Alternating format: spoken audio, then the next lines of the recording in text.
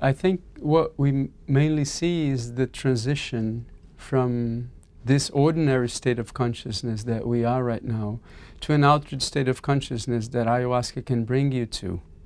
So altered state of consciousness, just as a dream is an altered state of consciousness from what we are right now. So we do see, it appears to be a clear transition between these two states of consciousness that goes through different emotions, that goes through different feelings, and that goes through different visions. So vision in ayahuasca is a very important issue.